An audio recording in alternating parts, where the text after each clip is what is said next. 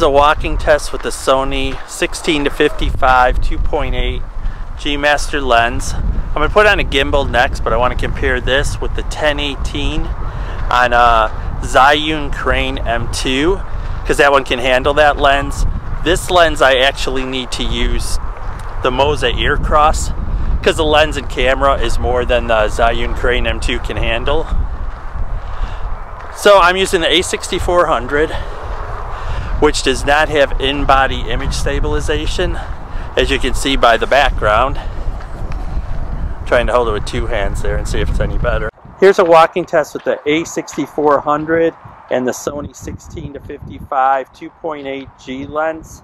Handheld without a gimbal, just walking a little bit slow, not super slow, at 2.8. The next test I'm going to do is on the Moza AirCross gimbal with the same combination of the A6400 and the 1655 2.8 to show the difference in the stabilization versus walking. And I'm holding it under the lens and actually on the handle, so I have pretty good grip on it, but I can still see it's really moving around a lot. Then I'm going to actually compare it to the Zhiyun Crane M2, A6400 and 1018 to decide which one I like better. The Zhiyun Crane M2 weight limit wise cannot handle the A6400 and the 16 to 55 2.8, so that's why I have to use a Moza AirCross for that test.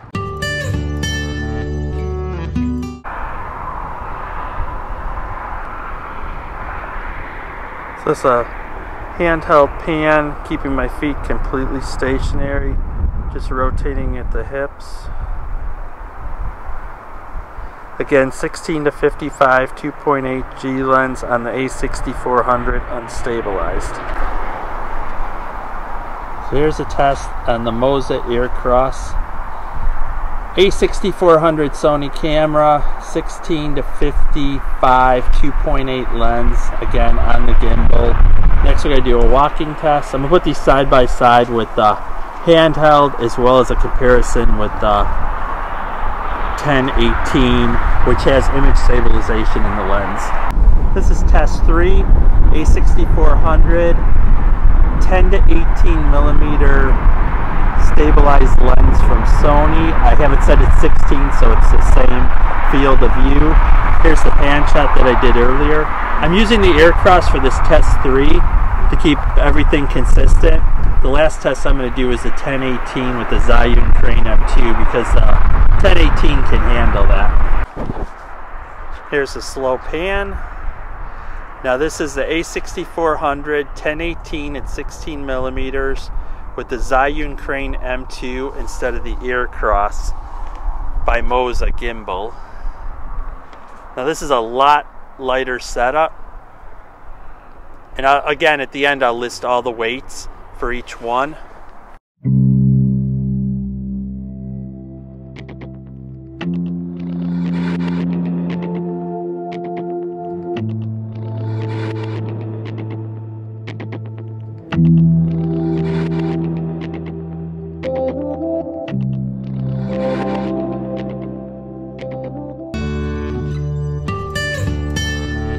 So this is a handheld walking test with the 16 to 55 2.8 30 frames per second on the A6400.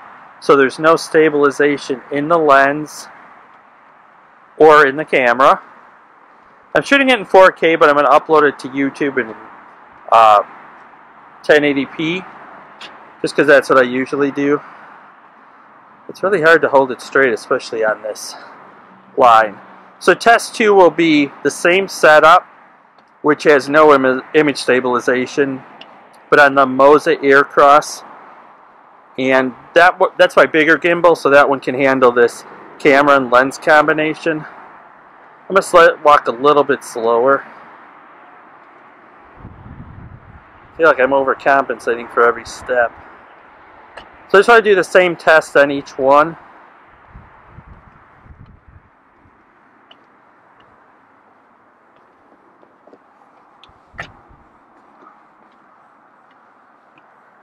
So this is at 16 millimeters, 2.8, 30 frames per second. Straight right out of the camera. I'm not going to add any warp stabilization or anything else. I love the colors that this lens gives me, but with the A6400 and no optical steady shot, it has to be used with a gimbal for video.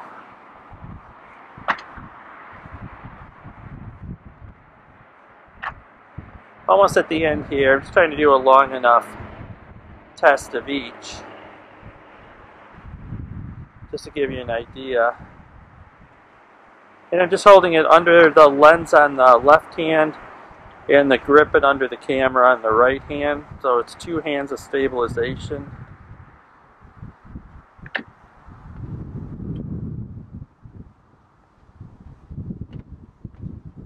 then what I'm going to do is go back to the center and do a stationary pan shot without the gimbal to give you a non-walking example.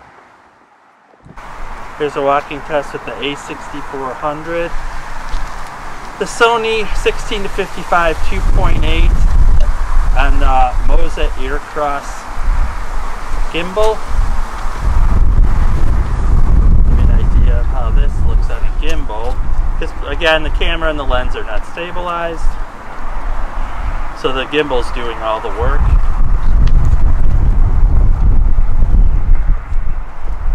Just at the center, there we go. Actually looks really good on the screen with the gimbal for the stabilization, but also the colors really pop with this lens.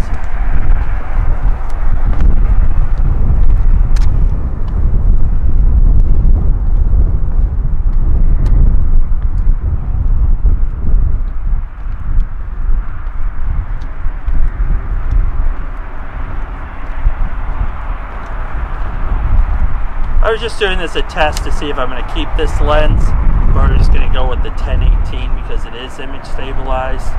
I do believe I still need a gimbal with that one though, because the camera, the A6400, doesn't have in-body image stabilization.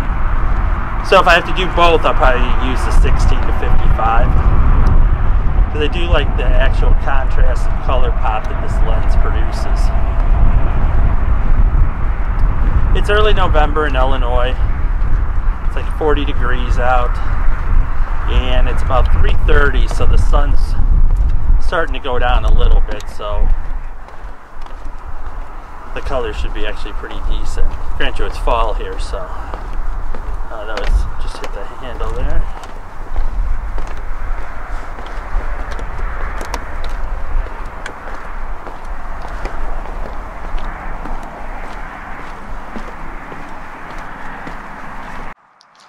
So there's a walking test, A6400, 1018 image stabilized lens on the AirCross, Moza AirCross gimbal. Now the one thing with this lens is it's light enough with the A6400 that I can use the Zhiyun Crane M2. The 16-55 is too heavy for the combination, so I have to use the AirCross, which weighs about a pound more. I'll put all the total weight of all the different camera, lens, and gimbal combinations, because my main thing is to shoot as light as possible, but still get decent quality. This seems to be working very well. Again, the 1018 is set at 16 millimeters to keep the field of view consistent. Again, this is unscientific. I just kind of like to do real world, how I use it when I actually go out and shoot a video versus doing test patterns and that kind of thing. This is pretty much how I would shoot, because I actually want to see weight-wise, is it worth to carry the bigger gimbal and the heavier lens of the 16-55 2.8 versus the Zhiyun Crane and 1018, which is image stabilized.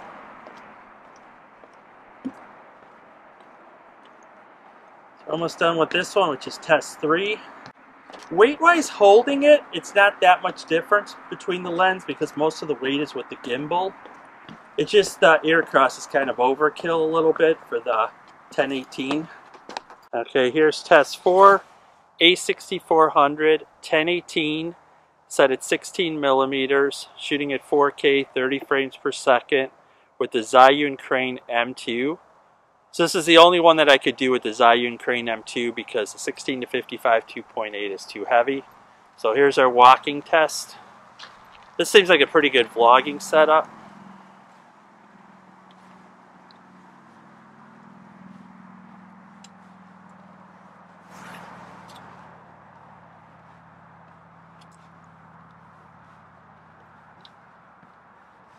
I also want to compare the colors between the 1655 and the 1018. See, is it worth carrying the extra weight of the lens is one thing, the extra weight, but the biggest thing is I got to carry a much bigger gimbal for that combination, where this one, it is so small and compact.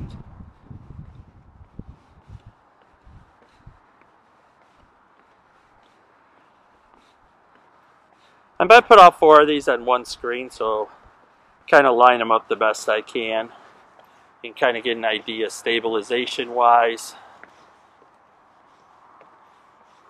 as well as the lens and which one works the best with the weight.